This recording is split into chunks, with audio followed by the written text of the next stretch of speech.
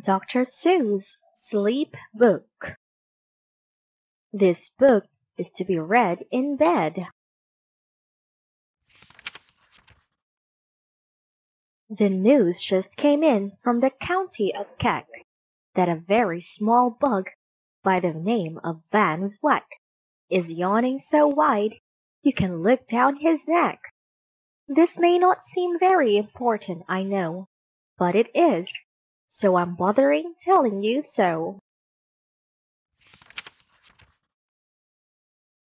A yawn is quite catching, you see, like a cough. It just takes one yawn to start other yawns off. Now, the news has come in that some friends of Van Vleck's are yawning so wide you can look down their necks. At this moment right now, under 7 more noses, great yawns are in blossom. They're blooming like roses. The yawn of that one little bug is still spreading. According to latest reports, it is heading across the wild fields, through the sleepy night air, across the whole country, toward every which where.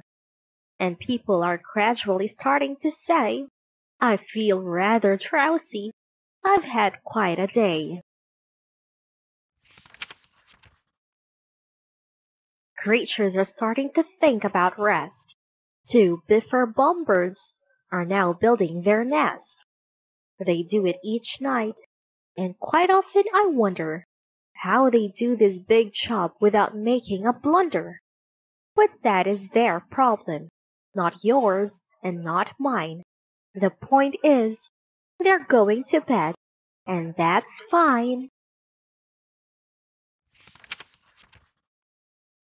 Sleep thoughts are spreading throughout the whole land. The time for night brushing of teeth is at hand. Up at Herkheimer Falls, where the great river rushes and crashes down crags in great gargling gushes, the Herkheimer sisters are using their brushes. Those falls are just grand for tooth brushing beneath, if you happen to be up that way with your teeth. The news just came in from the castle of Krupp that the lights are all out and the drawbridge is up. And the old drawbridge drawer just said with a yawn, "My drawbridge is drawn, and it's going to stay drawn till the milkman delivers the milk about dawn. I'm going to bed now, so nobody better come round with a special delivery letter." The number of sleepers is steadily growing. Bed is where more and more people are going. In Culpeper Springs, in the Stilt Walkers' Hall, the Stilt Walkers' stilts are all stacked on the wall. The Stilt Walkers have called it a day. They're all tuckered out and they're snoozing away. This is very big news. It's important to know. And that's why I'm bothering telling you so. Way out in the west, in the town of Merced, the Hinklehorn Honking Club just went to bed. Every horn has been quietly hung on a hook for the night in its own private Hinklehorn nook. All this long happy day they've been honking about, and the Hinklehorn honkers have honked themselves out. But they'll wake up quite fresh in the morning, and then they'll all start Hinklehorn honking again. Everywhere, creatures are falling asleep. The collapsible Frink just collapsed in a heap. And by adding the Frink to the others before, I am able to give you the Who's Asleep score. Right now, 40,404 creatures are happily deeply in slumber. I think you'll agree, that's a whopping fine number. Counting up sleepers? Just how do we do it? Really quite simple. There's nothing much to it. We find out how many, we learn the amount by an audio tally-o count. On a mountain, halfway between Reno and Rome, we have a machine in a plexiglass dome, which listens and looks into everyone's home, and whenever it sees a new sleeper go flop, it jiggles and lets a new biggle ball drop. Our chap counts these balls as they plop in a cup, and that's how we know who is down and who's up. Do you talk in your sleep?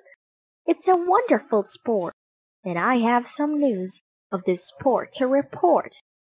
The world champion sleep talkers, Joe and Mo Reds Off, have just gone to sleep and they're talking their heads off.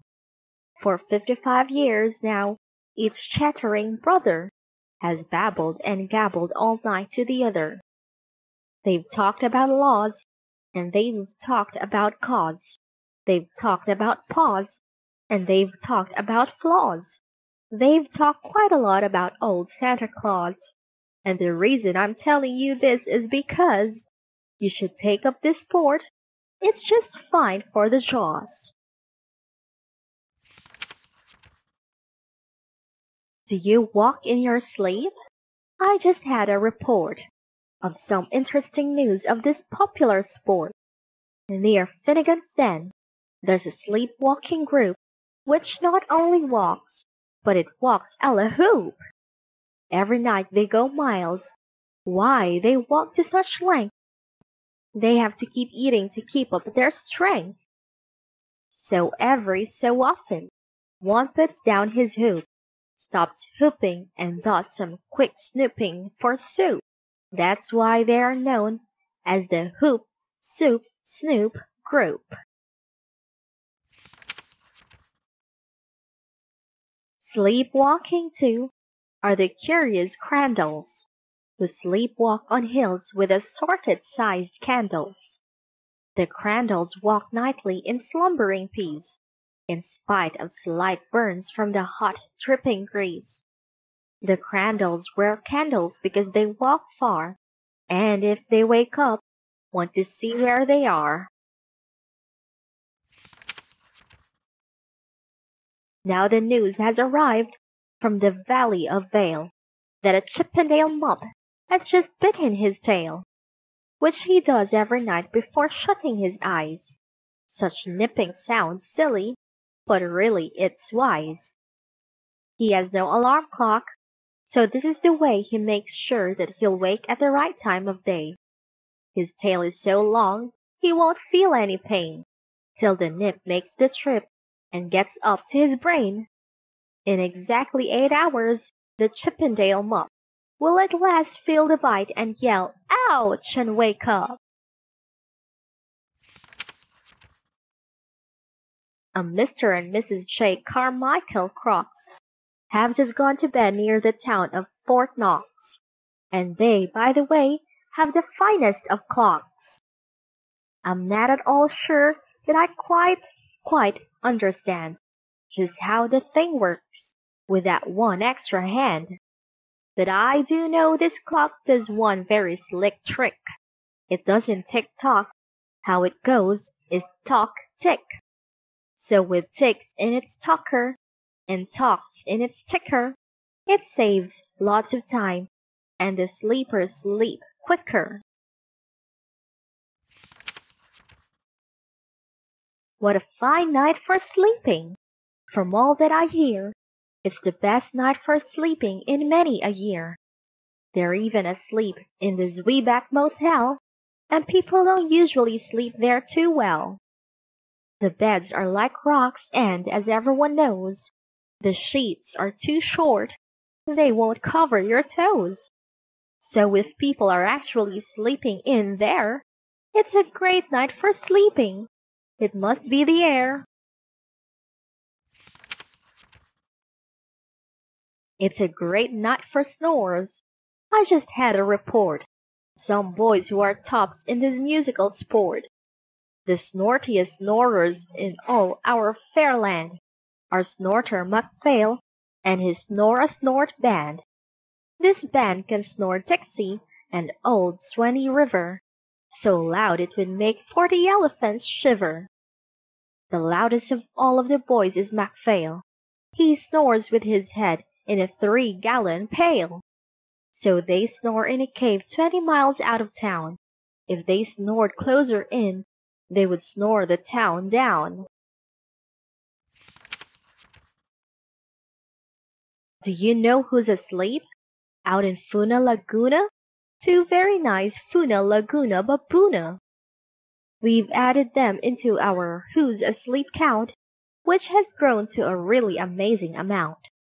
Exactly 8,808 creatures are sleeping now. Isn't that great?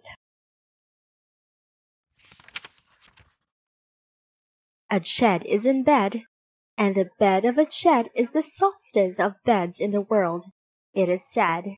He makes it from pom-poms he grows on his head. And he's sleeping right now on the softest of fluff, completely exhausted from growing the stuff. The news has come in from the district of Dove that 2 oafed are asleep, and they're sleeping aloft. And how are they able to sleep off the ground? I'll tell you. I weighed one last week and I found that an oft is so light he weighs -1 pound. A moose is asleep. He is dreaming of moose drinks. A goose is asleep. He is dreaming of goose drinks. That's well and good when a moose dreams of moose shoes, and nothing goes wrong when a goose dreams of goose shoes.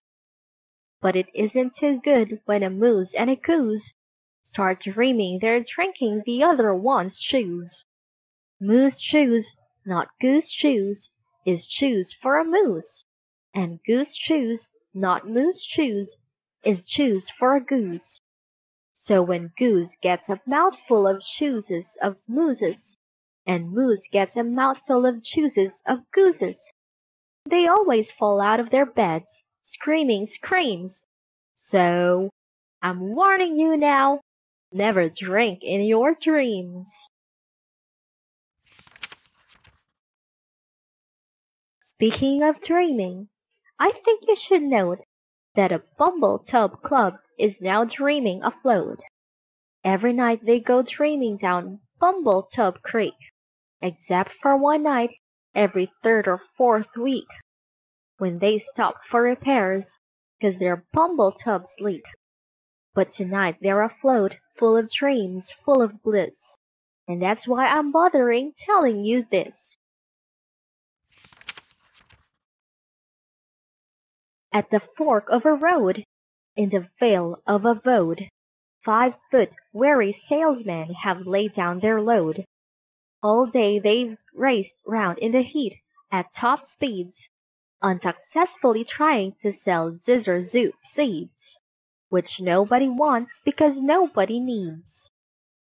Tomorrow will come, they'll go back to their chore, they'll start on the road, Zizzer Zooping once more. But tonight they've forgotten their feet are so sore, and that's what the wonderful night time is for.